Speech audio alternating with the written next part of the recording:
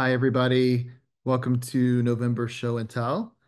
It's going to be a really exciting one. We're going to do a special edition. Many of you joined us 6 months or so ago. We did a recap of Milan Design Week. So today we're going to do something similar for Dutch Design Week. So we're joined by a handful of our FS community members who were there on the ground, and they're going to share with you today some really inspirational amazing things that they saw during the course of the week and all the various activities.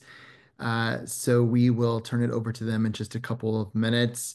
For those of you who may be new to this, we do this on a monthly basis. Welcome if you're new to our show and tell. This is just an hour for us to kind of um, pause on everything going on in the world and come together and just share some things that are inspiring us and just try to have some great cultural conversations in the course of the next hour. We love to hear what you're loving, and if you have any questions, love to hear where you're joining us from. So please do take advantage of the chat box. Just be sure to choose everyone in the pull down so that both attendees and the panelists here at FS can see your comment or your question. Just a reminder, we'll be following up with you later this week with the deck from today. It's a little different than usual. Usually we have a doc of various links, but just to make it easier for you, we're going to share with you a deck that the team will be sharing today so that you can follow up on any things that you find super inspiring. Of course, as always, you can find previous show and tells presented by our team on our YouTube channel, as well as if you're a client under the webcast portion of our site. So before we turn it over to our colleagues that went to Dutch Design Week, I'm going to turn it over to Ellie from our marketing team just to go over a few events that we have coming up that we hope you can join us for. Hi, Ellie. Hi, Michael. Thank you so much. Hello, everyone. Yes, Ellie, Marketing Manager here at FS. So, starting this Monday, we are thrilled to kick off SS26 Color Week. This is an exciting week dedicated to the latest color insights and seasonal intelligence. The series includes live webinars and exclusive content for FS members. Our first webinar in the series, happening on Tuesday, will focus on SS26 color shifts and anchor colors. This session is exclusive to our clients and will offer a deep dive into the foundational colors of the season.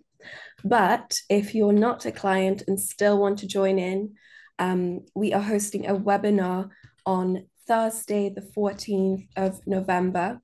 And this session will cover the essential colors for fall winter 26-27. And everyone is welcome to attend. To register or find out more about Color Week, head over to fashionsnoops.com/events. But after Color Week, mark your calendar for the 25th of November, when we'll be hosting a festive holiday webinar all about the 2026 holiday season for home and lifestyle. Our experts will walk you through 4 distinct holiday narratives, showing how they translate into decor, tree trimmings, party supplies, packaging, and more. Again, to join us, you can register at fashionsnoops.com/events. And I'll also share the registration links in the chat box shortly. We'd love to see that. But that is all from me. Back over to you, Michael, to kick off today's November show and tell. Thanks, Ellie. Color Week is always a really popular week for everyone here at the FS community, so we're really excited for everyone to join us.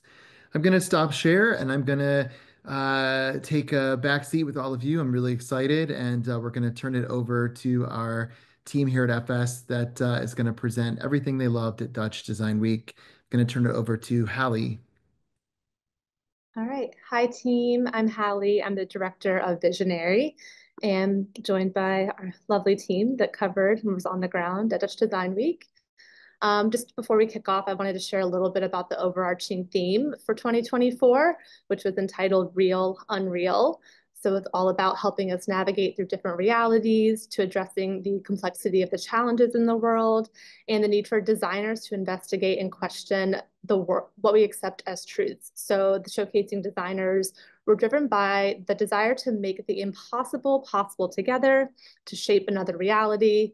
And then during the week, the designers explored, questioned, and turned around what we assume to be true by making the unimaginable imaginable and more manageable. So I thought that was a beautiful kind of level set for some of the things that you'll see today, but I'll go ahead and kick it off. So one of the major themes that our team identified were projects surrounding the future of food.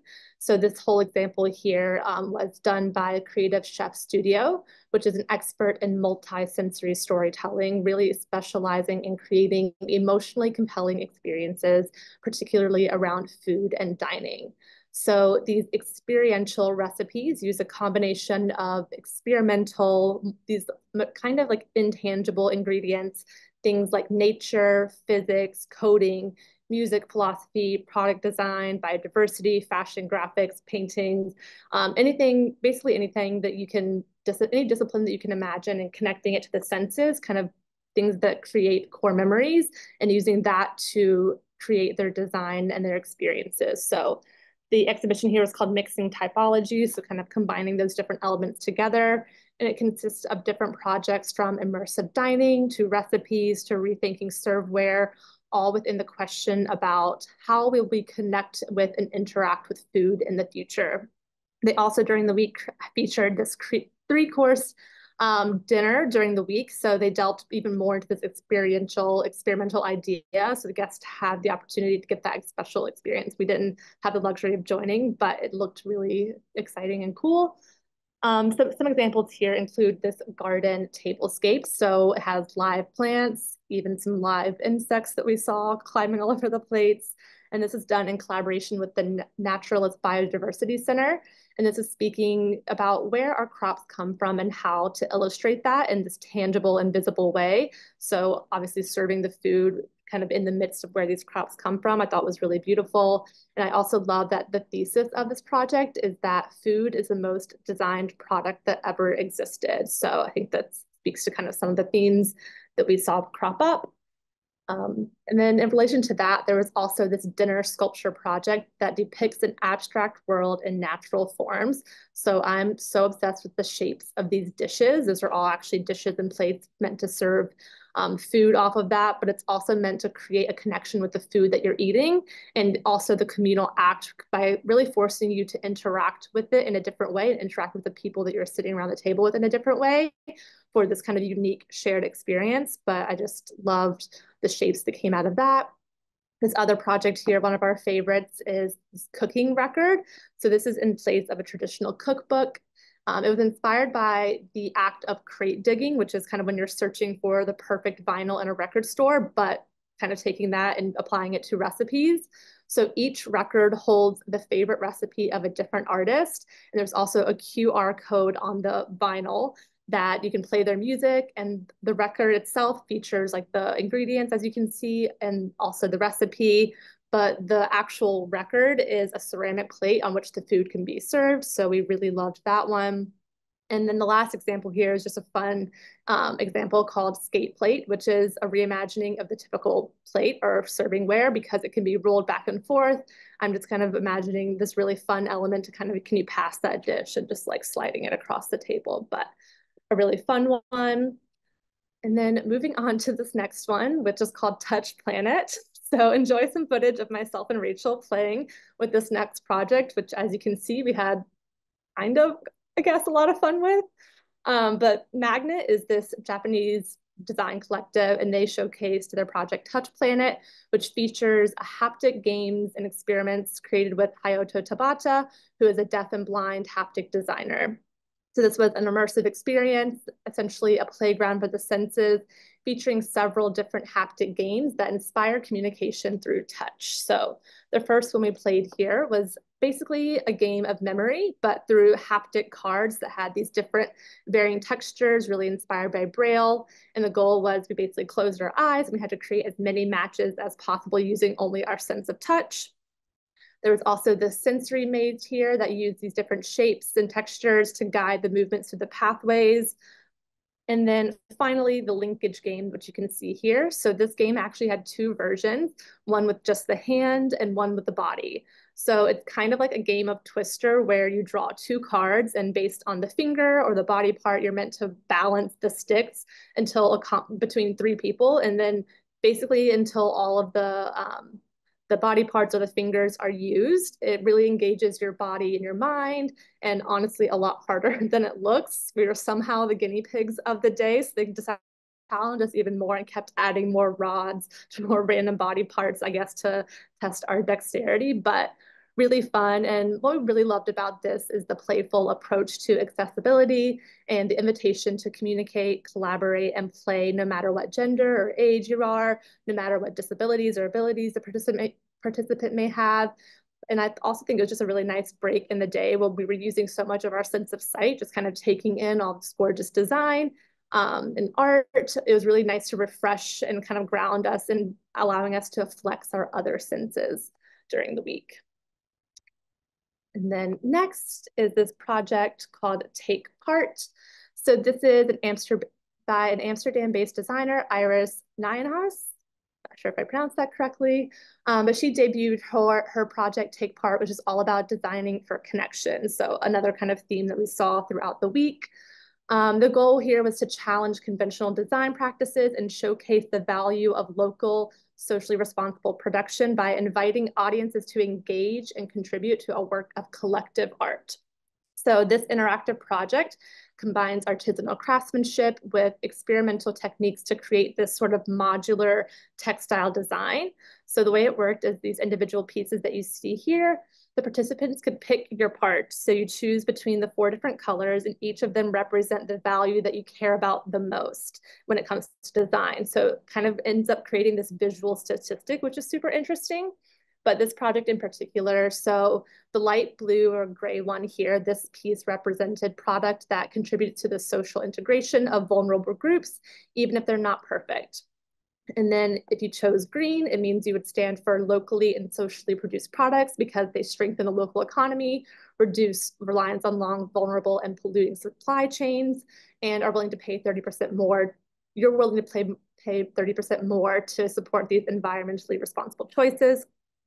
The pink one here, this one means that you stood for the idea that the story behind the product is the most important to you, rather than its price or its functionality, because the people in the process involved add an extra layer to the project or to the product. And then the dark blue one meant that you believe that collaboration between the designers and social workshops lead to more creative and meaningful products as this partnership fosters diversity and inclusion. So I kind of love that those were kind of the staples of this piece. And I actually checked her Instagram. The last that I checked, she revealed that there's a collective of 2,061 puzzle pieces that were added over the course of Dutch Design Week. And I'm still waiting for her final breakdown on which colors were used the most, kind of again, going back to that idea of the visual statistic and kind of seeing which values were the most important to the participants. But overall, my particular takeaway here was I just really loved about this project and many others that we saw were that this idea of fostering collaboration and participatory design is really essential to bringing people together. And it was really fun to kind of have a part in one of the pieces that was being displayed, just as a kind of an attendee or an observer. All right, oops. My next one here is this idea or this concept or project called Prism of Self. So the artist was an open studio actually, and the artist was Charlotte Kammerer. So this project is talking about the boundaries between identity, space, and perception and where they dissolve. So it's exploring the complexities of self-reflection through a world of mirrors, transforming every object and surface to an extension of our inner lives. So through the use of steel, aluminum, and other mirrored surfaces, the viewer is faced with the idea that the objects that we surround ourselves intricate reflections, really forming a tangible prism of our inner worlds and the sometimes fragmented layers of our own identity. So besides the pieces that include furniture, decor, and serverware, the space is also immersed in this kind of like pulsating soundscape, a lot of atmospheric and echo tones, really helping to aid the introspective journey. So you can kind of see that like this DJ booth is almost set up there to emulate that. And then in this deck, which you'll get, I also linked the website, which first of all, the website design is very cool. And you can also listen to that soundscape on the website. So it's kind of, again, talking to this multi-sensory experiences that continue after the week is over. And then I have one final piece, very quick one. This is one of my favorite pieces I saw all week. I'm absolutely obsessed with this chair. I think it's so beautiful. The project is called the Tyla chair. It's from the Bahrain-based Shepherd Studio, and it's inspired by the traditional folk game of Tyla, which is basically marbles. So the chair's conceptual logic stems from the notion of density as a mediator for possibility, which I think is really cool. So these are hand finished, and it's composed of 210 stainless steel spheres, all the entwined shapes. They make the chair's anatomy, and then coupled with these kind of like tubular profiles and arms define the total form. But I really love the reflective finish, again, designed to complement and mirror its surroundings, which kind of, again, speaks to this idea of reflection, both literally and figuratively, really kind of talking about this, how it's entwined in the design. And then with that, I will hand it over to Rachel for. Thank you so much, Hallie. And I also wanted to mention, Hallie's mentioning quite a few of the themes that we have from the Dutch Design Week. And I think one, if not two, of our reports will be going live today. So we have first our sustainability report, which Emma will speak to a bit later today. And then we also, oh, someone's at my door, perfect timing. And then we also have our major themes report today as well, which dives into some of those themes, as Hallie mentioned, regarding collaboration. We touch a little bit on sustainability, upcycling, so all these different themes that we saw popping up at Dutch Design Week. And with that, I'll get started. So my name's Rachel. I'm the director of Active. I'm based here in Rotterdam. So shout out to all of the Netherlands crew that joined today. I see you in the chat. So our first project here that we wanted to speak to is called Common Goods. So this was an art project that we visited, and it's really made to challenge what it means to own clothing. So instead of selling their jackets, they're meant to be shared and passed along, with each layer of the wear adding new character and a sense of shared history. So when you receive the jacket and you make a repair, you add a stitch, then you send it to the next person, and they have that little piece of you included along with the jacket. So a little bit more about the jacket itself. They're inspired by Tessino blueprint, which is a traditional Swiss textile technique that involves block printing and deep indigo dye. So each piece is carefully crafted over several months. So truly highlighting that beautiful, almost forgotten artistry that we love. And the jackets are super limited edition. So there's only 8 that were created. So wearing one really felt like connecting to something super rare and really meaningful. Each jacket is really a unique artifact because it's shared and it really gathers the stories along the way. I think Hallie described it like the sisterhood of the traveling pants in a way with this short jacket, which I also really loved. And then at Dutch Design Week, they had an interactive workshop. So the visitors could stitch their reflections on the theme of sharing onto scraps of fabric from the jackets. And then these stitch reflections will later be combined to make a whole new jacket, really representing everyone's thoughts on communal ownership. And then overall, community common goods, it really felt like this invitation to rethink how we connect with our clothing and, of course, with each other.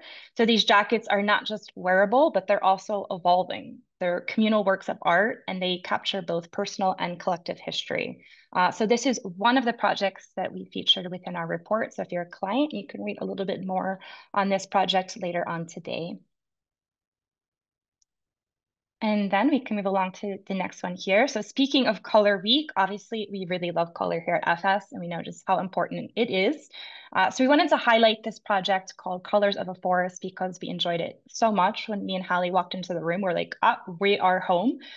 So this artist, her name is Tina Steiger, and she's a designer and color researcher, and she leads a group, something she calls the Embassy of Color, where she explores color's cultural and emotional depth. her work really aims to reconnect us to the natural significance of color beyond its commercial use and really looking at nature for the inspiration.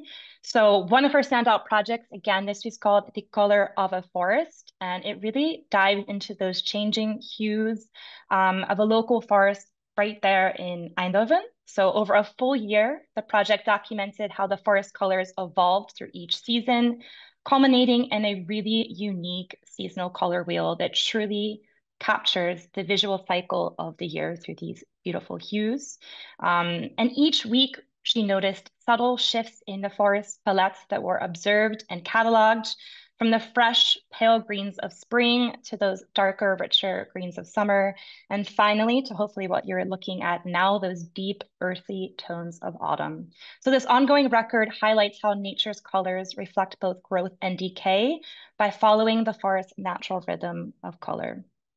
And we also really love this project because it's a glimpse at a living color and native color as well. So the result is this distinctive color wheel that showcases the forest's annual journey. So the colors are more than just a collection of hues. It's really a visual story of the forest's life cycle, offering a glimpse into the beauty of nature's continuous transformation.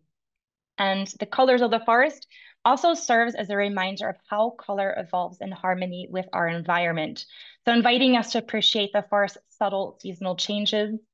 We love this project because it really encourages a deeper connection to the natural world by viewing color as an essential part of life's rhythms. So again, this project was called The Colors of a Forest, and we really, really love this one. I think we included that within some of our reports later today as well. The next project here, if you're on this webinar and you know me already, this is a very Rachel project.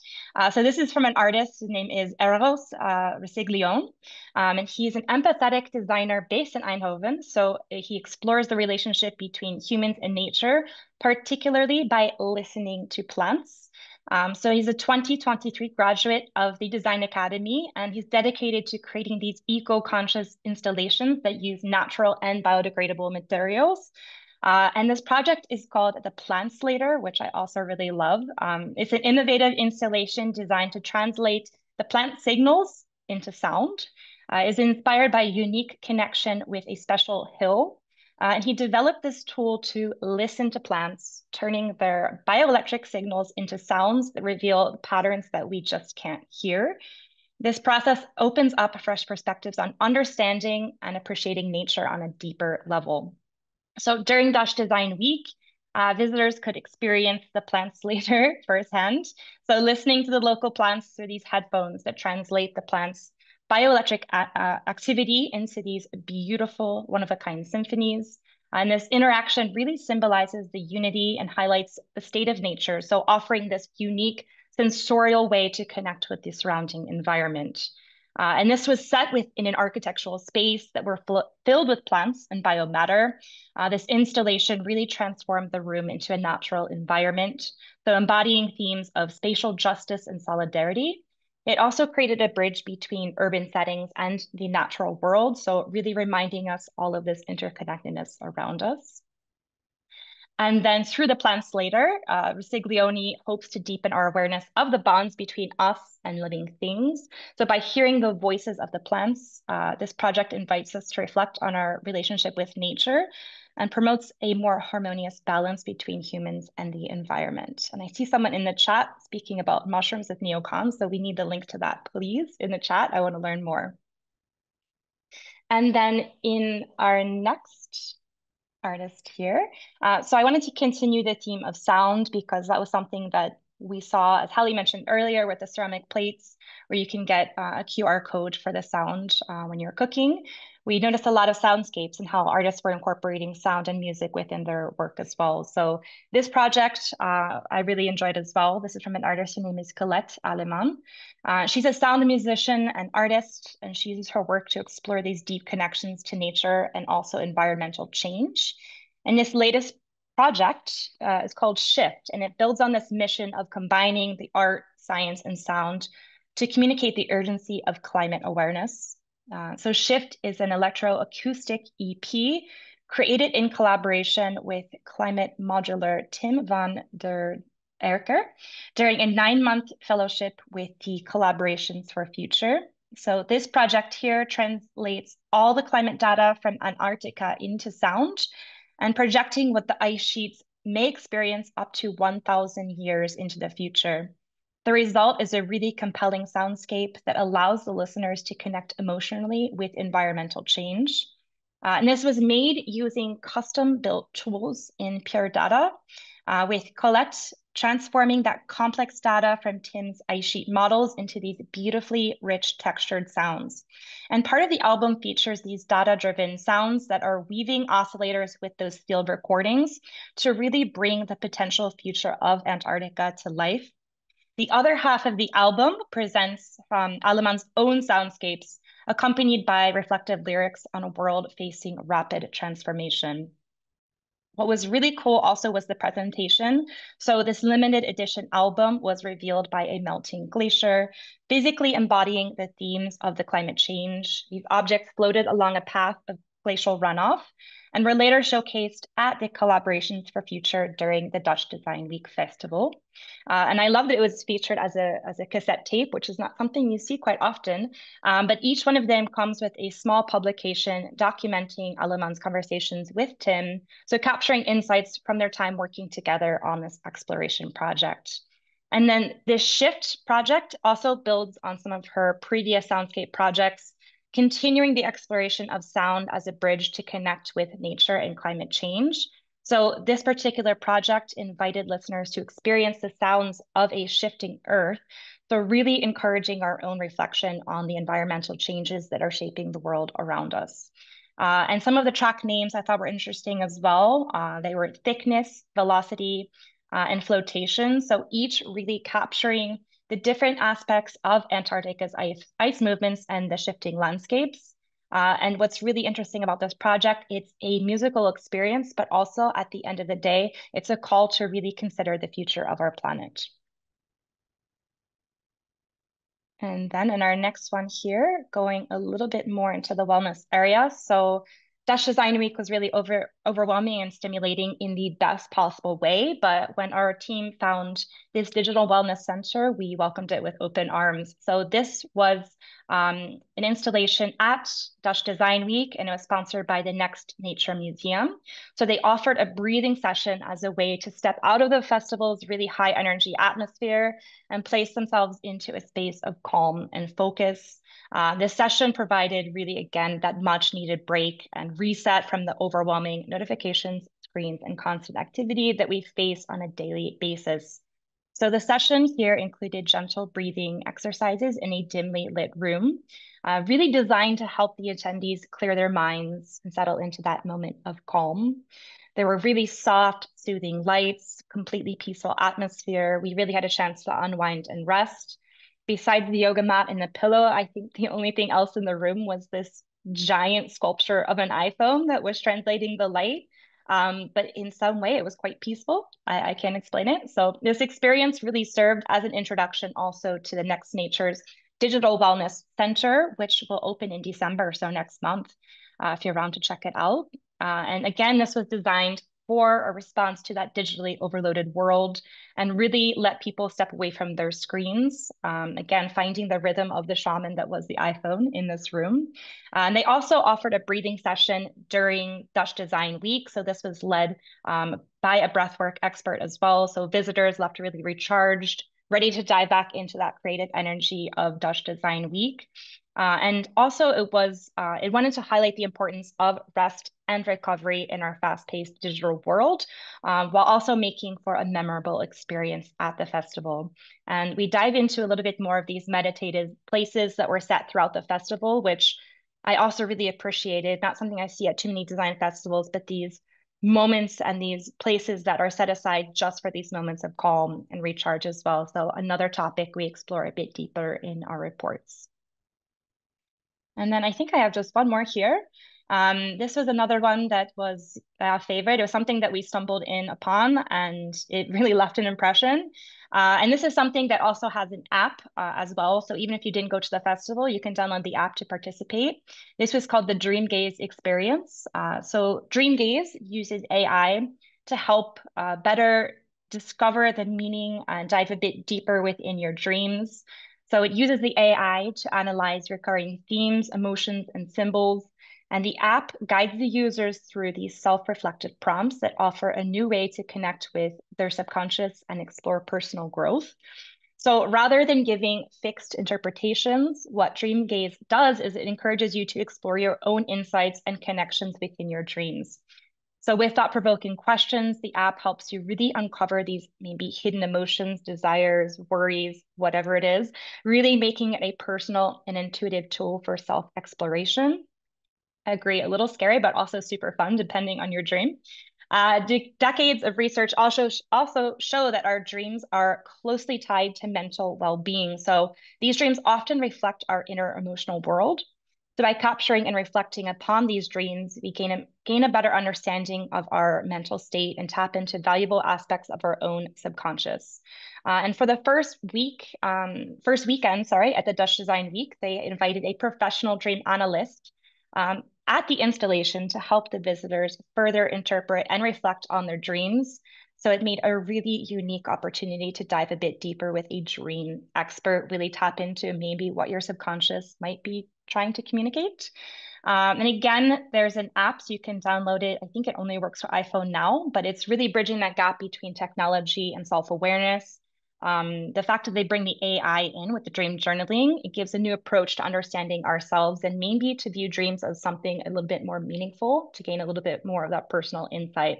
The experience here, as you can see in this photo, you went into a really calm sort of booth with pillows and you dictated a dream or maybe a nightmare. And then the AI released a little condensed statement, and they even offered a glimpse and imagery to accompany your dream. So we thought this was a really interesting addition into the normal design activities at Dutch Design Week. And yeah, check it out, see if it works. Hopefully not too scary, but maybe it'll add a little bit of fun your way. And with that, I'll pass it to Emma, who will speak a bit more on sustainability. Thank you, Rachel. Hi, everyone. I am Emma. This is actually my first show and tell for the company because I am the new Director of Sustainability here. So as you might expect, everything I'm about to talk through kind of explores the tenets of kind of more responsible design. First up is this really beautiful piece called The Matter We Share by Steffi De Gaetano and Julia Pomplice. And it was actually part of Dutch Design Week's Soils exhibition, which focused on the relationship that we as humans really have with kind of the soil that we rely on for everything from food to fashion. And The Matter We Share shines a spotlight on industrial pollution specifically, industrial pollution in our soils, and more specifically, the industrial pollution of Eindhoven's River Dommel, which runs through the city. And it actually makes a comment on how this environmental degradation of our soils is linked to and can be linked to macro histories of things like colonialism, land dispossession, and industrial extractions. So the canvas that you can see here on the screen, which I just absolutely love, actually depicts the journey of the river through the city itself. And its colouring comes from experimentations with soil chromatography that used earth that they sourced directly from the river and the surrounding land. And the result really isn't meant to be a representation of kind of the existing pollution in the river, but actually a tracking of the contamination that's happened through time. And ultimately a message, which Rachel's already touched on, that we must kind of invest a lot more in our beyond human connections to really keep both the world and ourselves healthy. On the next slide is a spotlight on a really key theme that we saw emerge across the show, and that's the concept of decentralized energy, or I suppose how we as individuals might be able to become much more energy independent as the climate crisis and also geopolitical strife across the world kind of brings that consistent and reliable energy access into question more and more. And what was lovely is there was a number of lo-fi but really beautifully designed solutions on show.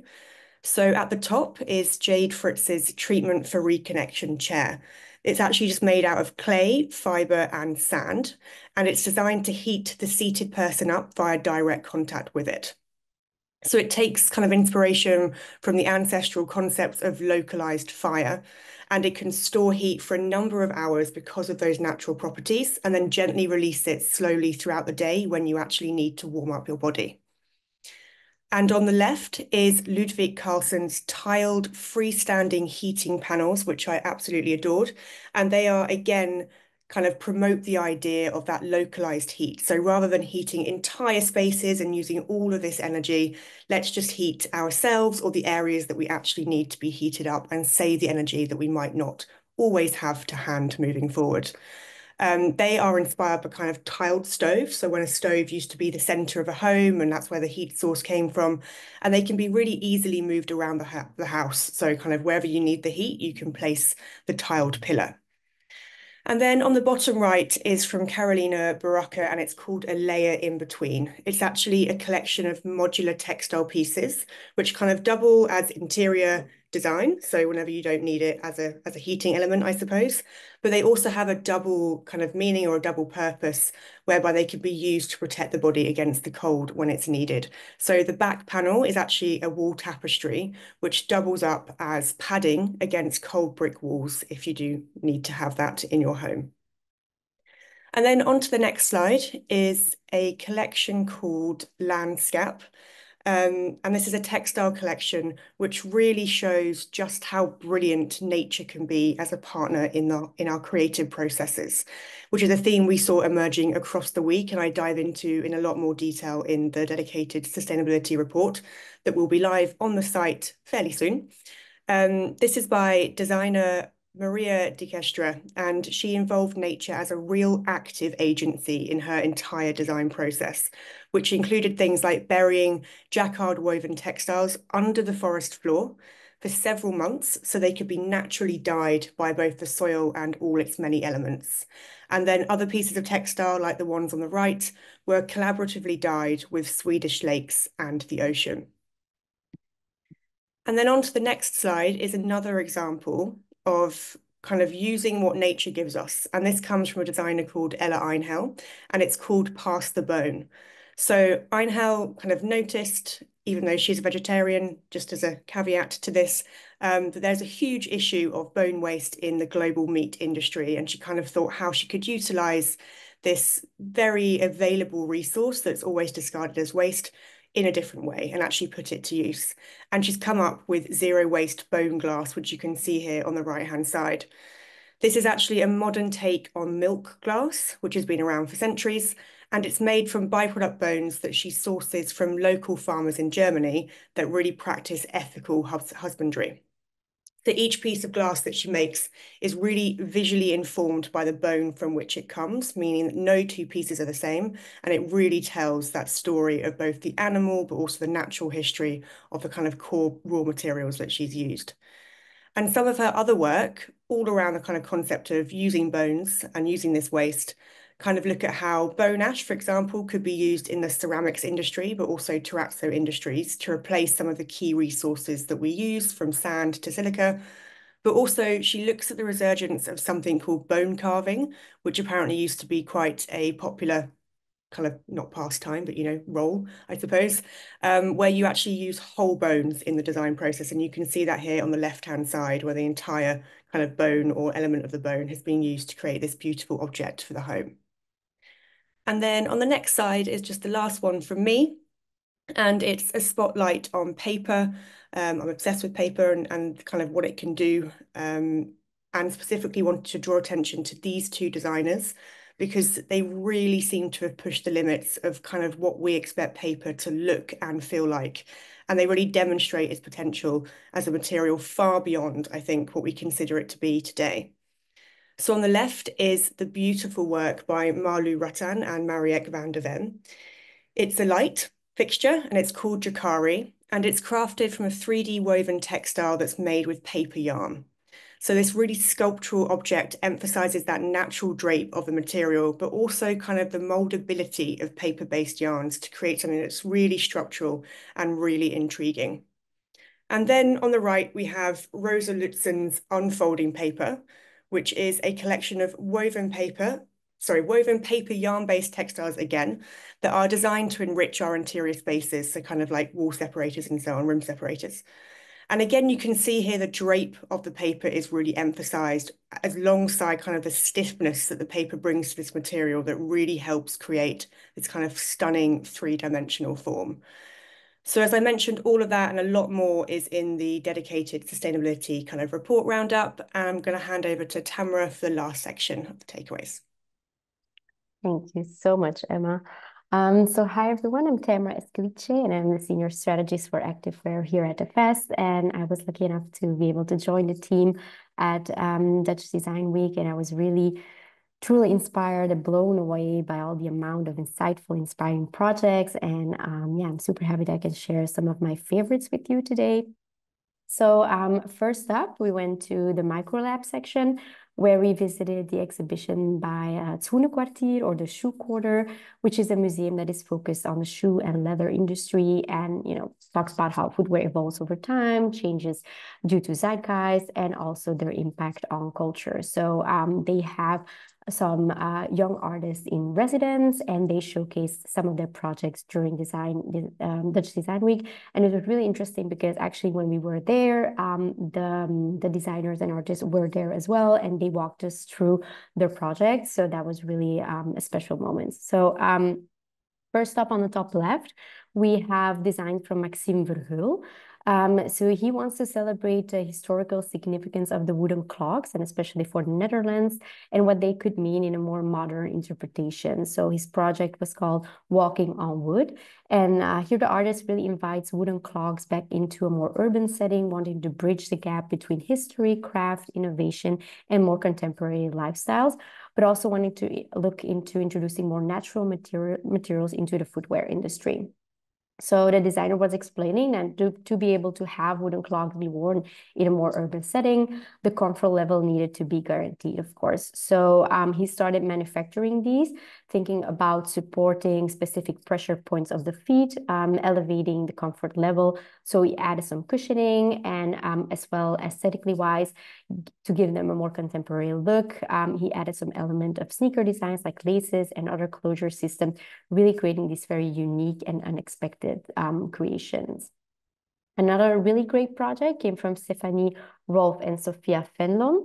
We were looking to create a monomaterial library for practical disassembly and recycling.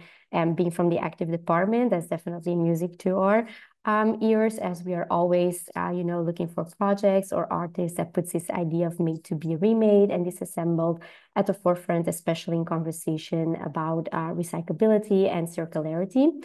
So Rolf and Fenlon are both textile designers, and they wanted to showcase how monomaterial design, so products that are composed out of one single material, can achieve diverse textures, forms, and functions throughout engineered use of woven structures. So you can see on the designs on the bottom left image where they focus on jacquard and dobby weaving to create these uppers, again, creating very unique pieces that challenge really this idea of traditional footwear design. They are all engineered on loom, so they can really target areas of flexibility and cushioning. Another artist that were really focusing on technique and craftsmanship of design and materiality was Joris de Groot.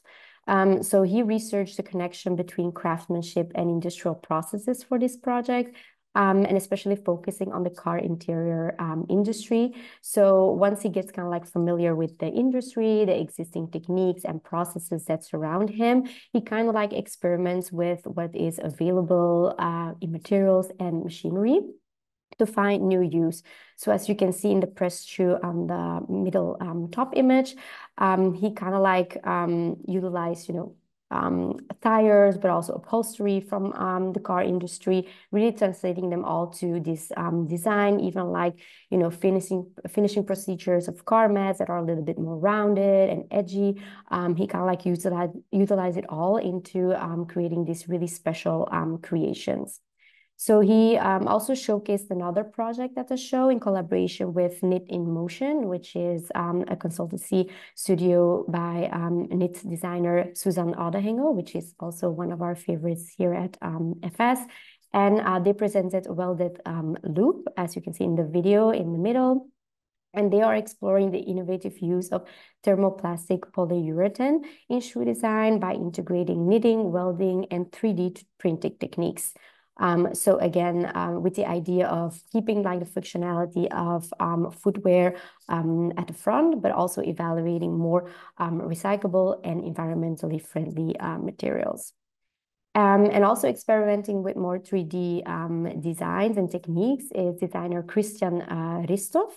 He developed a project that investigates the use of biomimicry in reimagining the way shoes are designed and made. So more specifically, he was looking at how animals use specialized body parts and biological structure to adjust to their surroundings. So for example, animal feet come in many shapes and forms depending on their habitat and the level of grip that they would need to basically survive. And he kind of like adapts that functionality, but also aesthetically wise into their designs, which you can see in the top right. What was also very impressive is that he kind of sculpted this design in a VR environment, completely rethinking again how we design footwear, which he described as a more intuitive way of designing, which he then printed out his design in through a 3D printer. He also has a lot of footwear attachment that he designed that could be added on and taken off, again, responding to the needs of rapid changing environments, which I thought was really great. So we can move to the next one. So I tagged along with Emma during my stay. So a lot of sustainability projects from my part as well that I thought were really interesting. So we went to BioArt laboratories, which had a whole exhibition exploring the coexistence and our connection to nature, which was called the Symbiocene Forest. And it looked at how we as humanity lived in harmony with nature and deep dives into all of the symbiotic relationship between humans, technology, and the environment, and doing this in more sustainable ways. So here I wanted to highlight the work of Andrea Britnek. For the project, it was called Tactile Whiteness, Equilibrium with Mycelium. The artist created a series of artworks in which she wanted to interpret the coexistent and co-molding of mutually generative processes of living organisms, natural materials, and human beings. So she created an interactive experiment on the top left, in which UV light reveals invisible fruiting organism hiding behind mycelium. So you kind of like stepped into this light-proof cabin where you can see like, you know, all these white forms. But then when the light was switched on, you could see these kind of like living organisms almost coming to life. So a really cool project. And another one that was really interesting was from Linting Min on the right, which was called Untamed Fluorescence. She wanted to transform the time-lapse photography of flower growth into a series of paper lamps. So basically, we most of the time think of flowers as very delicate, very ephemeral. And she wanted to kind of like showcase the drastic force of growth within flowers on a very concentrated time scale and demonstrate their basically growth trajectory during their whole lifetime. So it kind of like had this sense of wildness into the design, revealing kind of like that untamed tension and eliminating that kind of like passive quality that we attribute to plants, which I thought was a really refreshing perspective. And lastly, we have the project of Nash Nene with Reef Flux, which wanted to draw attention to decay and transformation. So the artist combined enduring fossils with transient sculptures that were made from different algae materials. So the fossilized elements are inspired by intricate patterns and forms of endangered coral species that serve as a reminder of the ancient history and future vulnerability of our coral ecosystems. And I thought it was just interesting to see the kind of like blend of technology, science, and nature in creating these really interesting artworks, blending again kind of the past and future aesthetic, but also kind of like this natural and supernatural aesthetics. And we can move on to my last slide. So this one is about the New Order of Fashion exhibit that was entitled From the Source. Where through, you know, visionary designs and immersive workshop, the entity wanted to explore how regenerative fashion can restore ecosystem and reconnect us back with nature, showcasing work on regenerative thinking and rethinking our relationship with our resources. So first up, the work of Estonian fashion designer Carol Ott with her project Carried Away, which is in the first image on the left. And it's based on the idea that every fisherman has a fishing coat, which protects them from weather and the sea. And over time, it kind of like gets covered with salt, algae, microorganisms. So basically, life that is from the ocean or from the sea. So the code basically tells a story. The code will never be new or clean.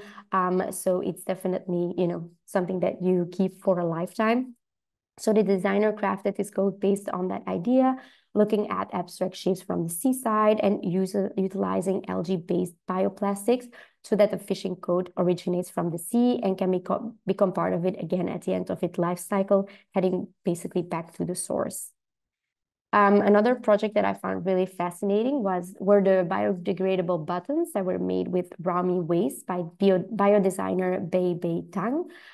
So Rami is one of the main agricultural economies into the designer's hometown and a crop that is unique to the southwest of China. The fibers are mostly used to develop a linen-like textile, but because culture is in decline and climate change, the designer is exploring, the potential of the plant beyond its fibers. And part of the project was to solve kind of like the secondary utilization of Rami waste besides fiber. So they extracted microcrystalline cellulose from Rami through experiments, which then became one of the main ingredients for making these buttons. She sees it applied on fully biodegradable garments, textile dyes, also with Rami leaves and roots, really utilizing all the available resources to the fullest. And lastly, we have a piece of the Mara collection by clothing and textile designer Neza Simkik. And in this piece, we have wood, leather, linen yarn applied by ancestral methods of woodenware, sieve, and basket making. So Simkik explores the gradual disappearance of these kind of like ancestral techniques and really wants to showcase the value of these more traditional methods, not only as kind of like a counter movement for fast fashion, but also to foster cultural diversity, inclusiveness, and community ties. So we are definitely always looking to these more ancestral techniques here at FS and how they can help find solutions or foster ideas for future problems. So really looking at the intersection of past, present, and future. So I thought I would definitely share this one. And yeah, that was it for me. Yeah, I think that wraps it up. Can hand it back over to you, Ash and Ellie. I'll take it from you, Hallie. Thanks so much. Really appreciate your beautiful insight, Hallie and Rachel and Emma and Tamara. Great to be inspired for this hour. We'll follow up with you guys later this week with this deck so that you can dive into all these really beautiful things on your own. If you have any questions about how FS could possibly support you or your creative team, feel free to drop us an email at hello@fashionsnoops.com. We are always happy to hear from you and answer any questions that you may have. We'll see you the first Wednesday in December for our very last show and tell of 2024. And thank you. Grateful to our creative community for today's show and tell. And we'll see you next month. Take care of yourselves.